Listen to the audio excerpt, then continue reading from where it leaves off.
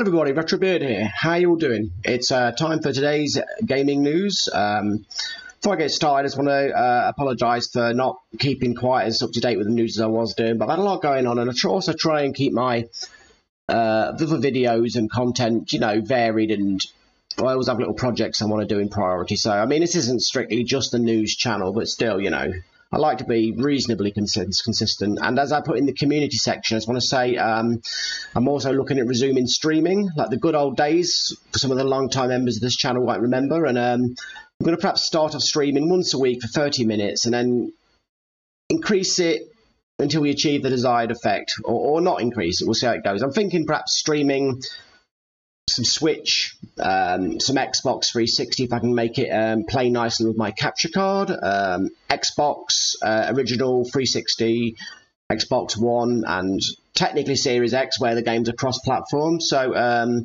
I might even try some PlayStation 3 if I can unscramble the HCP protection, whatever it's called, you know, where the HDMI has that encryption on PlayStation 3s, and so on. So yeah.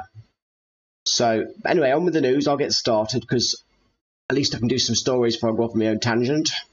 For anybody who hasn't been on this planet for the last few days, I thought I'll tell you. Sega has announced the Mega Drive 2 mini console, and we were all hoping for a Sega Saturn. I mean, I always thought it was a long shot because, not Saturn, Dreamcast. I always thought it was a long shot because obviously Dreamcast is fairly advanced hardware for these little ARM machines that you get. But yeah, Sega Mega Drive 2, or Genesis 2 if you're in the good old USA. It's coming with 50 games, but the interesting part is some of them are Mega CD or Sega CD. Yeah, so it's going to be available in Japan in October 27th. You can order it or pre-order it, I believe, on Amazon Japan. They've only revealed a few of the games. For the Mega Drive, it's going to be Virtua Racing, their answer to Star Fox, of course, so anyone who remembers. Bonanza Brothers, which is an alright game. Shining in the Darkness, pretty cool. Thunder Force 4, pretty cool. Magic Tarutul, excuse my pronunciation, my Japanese is rusty. Fantasy Zone. And on the Mega CD front of things, Silipede Shining Force CD, which is a good game. It's a port of the Shining Force games for the Game Gear. I remember my brother used to have it on his Mega CD, and it promised a lot, and it never quite delivered for us, but it was still awesome. Sonic CD, which is a classic. Mansion of Hidden Souls, I've not really had much exposure to that. Pop Full Mail, I've not really had any exposure to that. And the rest of the games are to be released, revealed in the near future, and I will put them on here if anyone's interested, or do a video on them. If this doesn't come to the West, I'm not interested. If this doesn't come with, you know, a few more games that interest me, like Snatcher. If Snatcher on the Mega CD was on here, I would buy this in a heartbeat, especially if I could buy a cute little light gun with it, or motion controller equivalent, because Snatcher, I realise not everyone in here would have played it, but if you can emulate it, even do it, because it was an amazing visual novel anime style thing, set in the future of the Metal Gear universe, I believe, and it was absolutely awesome. Think anime Blade Runner, but you're going through the visual novel elements, and then the shooting sequences with your Sega Menacer light gun or whatever we had back in the day. Or was it the one that was blue and like a Colt? So long ago. I mean, I was like 12 or 13 or something, so my memory's allowed to be rusty. I might have only been 12, 13, no more than 14. I know I'm showing my age now, but well, it will show me age. Look at me. So yeah, it was. We shall see. Let's see if there's anything else worth mentioning. Yeah, that'll do in regards to anything that interests you guys. So, on to the next story. Don't you guys have millions of pounds? That's the new Blizzard insult to people who criticise Diablo Immortal, because they're saying to fully upgrade your character will cost you more than $100,000. So to play Diablo Immortal, you don't just need a phone, you need to have a crud load of money. Yeah, which doesn't surprise me with these con merchants. To think that Blizzard once meant awesome games for the people with awesome content, and now it's just bleeding everybody dry of money, is like everybody else. So yeah, the only way to fully upgrade your character involves microtransactions and loot boxes, and it will cost more than $100,000. So I better start saving. Oh, I'm not playing the game, it's alright. Yeah, so you can also now play it on PC, so you guys don't just have to have phones, which is good news. So yeah, I'm not too impressed. I mean, I say between you and me, then obviously it's between anybody who's watching this. I wouldn't play this game unless I was paid. Hopefully $100,000 so I can get some good content. So that's that. On to the next story. Cyberpunk 2077, the much promised, much maligned game, finally runs well on last generation consoles. So that's the big news there. Yeah, because the base PlayStation 4 and the base Xbox One S versions apparently were pants. And my Xbox One X and people with PlayStation 4 Pros, I think it was reasonable to play, but on the base versions it was utterly pants, because it was, you know, it was a next generation game, not really meant for past generations. And, you know, even initially there was a lot of problems on PC, weren't they? So I'm not going to go too much into detail, because it's, you know, it is what it is. But yeah, so the load times have apparently shrunk down, and the frames per second have increased to a reasonable amount. So if you're unfortunate enough to have a base PS4 and a base Xbox One as your main console, and this game interested you because you wanted to meet Keanu Reeves, or go whoa, or you know, or go into a cool cyberpunk universe, like I do love cyberpunk genre, now's the time to get it, assuming it's on sale for like a tenner, which to people overseas means £10, or I don't know, $15, I don't know, $13, whatever.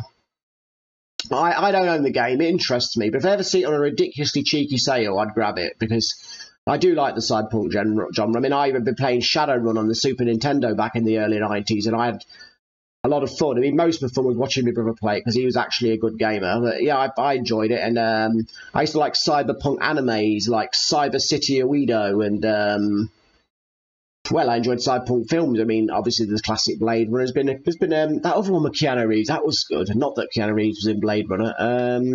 What was it called? Johnny Mnemonic. That was a classic.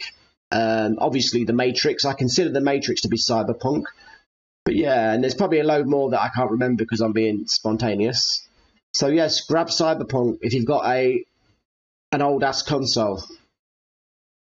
Bear in mind, my most modern console is an Xbox One X, so I'm not being a snob. Well, technically, my Switch OLED is my most modern console, but obviously that's even more anemic than my Xbox. But I do love the Switch. Anyway, on to the next story, because I'm muffling. Sony, this is a few days old, so I apologise, but they've sold 20 million PlayStation 5 consoles. Wow. Yes, I wonder if we'd ever had the global chip shortage, how many it would have been. More like 40 million probably by now. So, yeah, that's a lot of consoles in spite of our global chip shortage. I don't think the Switch is quaking in its boot yet. And I think this generation is, you know, when casting aside a minute the chip shortage and all the rubbish going on in the world, because, you know, diseases are bad enough, that man-made diseases that apparently escape from labs is bad enough, but now we've got, you know, economy-crippling global conflicts just to add the icing on the cake of our awful lives.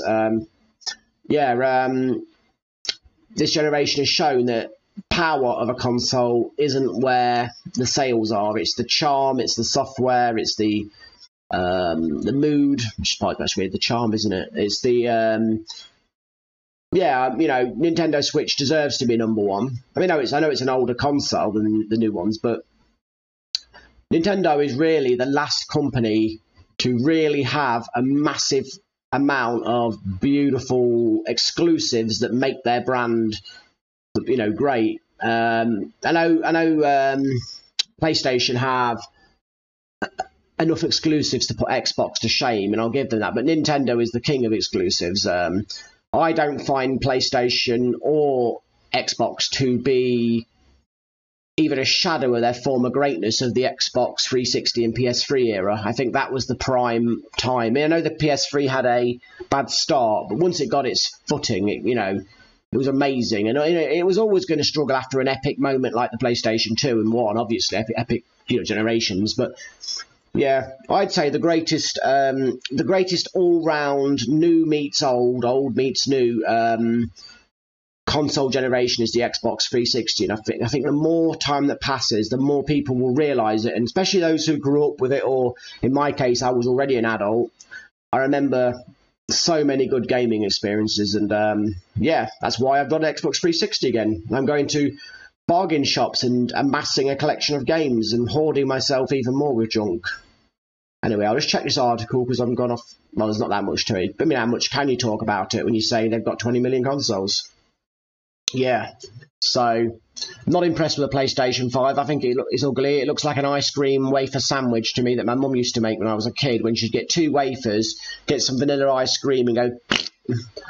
That's what that looks to me. It looks like crap. The controller looks like it's half finished. It looks naked, the controller does, and that D-pad looks like complete pants. So, and I don't like the horizontal matching analog sticks. I like one up and one down. That's just my Xbox bias. So I know PlayStation fans are probably disgusted with me, but I'm not a fanboy. I just like what I like. Yeah, so, and the Xbox Series X, in spite of all of its power, to me it's charmless. It's just an Xbox One X 0.15, slightly faster load time, slightly better graphics. That's all I really get from it. But when your additional storage, your proper additional storage, is like £200 on a discount day, up to £400-500 on a full price day, you can count me out. I'd rather buy a PC. And I'm not a PC snob. My gaming laptop's quite modest. So anyway, I am going to go now because I am just endlessly waffling and showing that I'm not good at the news. I will speak to you all tomorrow. Take care of yourselves. Thank you very much for all the support and comments, and keep them coming, please. And if you enjoy my content, please give me a like and a comment. Let's say comment if you so wish. Anybody you think might enjoy my drivel, please send them my way. I will speak to you soon. This is Retrobeard signing off. Bye for now. Thank you very much. See you later.